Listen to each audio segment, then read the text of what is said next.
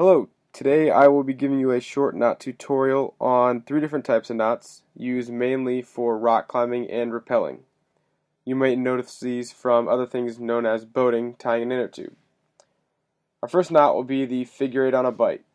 You'll start with a length of rope, doesn't matter, just a length of rope. From here, you will fold one end of the rope to the other, making somewhat of a U shape. Next, you will fold the middle part of the rope with no ends to one side, making a J shape. From here, you will fold that U end with no ends of the rope over.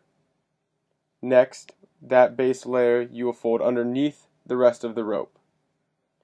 From there, you will loop the unended section of rope through the other loop, pulling through, thus giving this the final product, the figure 8 on a bight knot.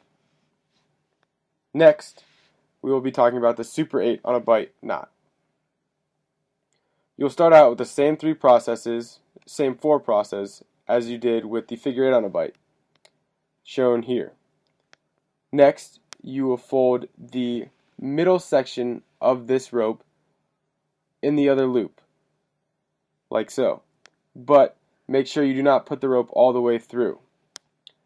From here, you can see that my finger is between the rope, not putting all the rope through.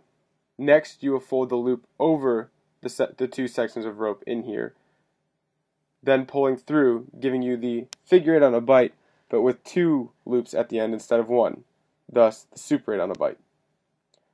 The last knot we will be talking about is the clove hitch. Start out with the length of rope just as you would with the super 8 on a bight or the figure 8 on a bight.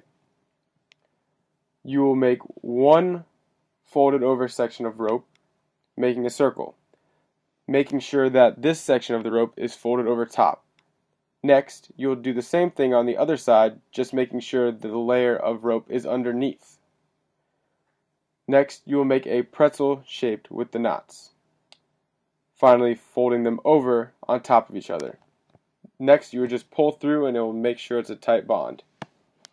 That's all I have, and thank you for watching this short tutorial on knots.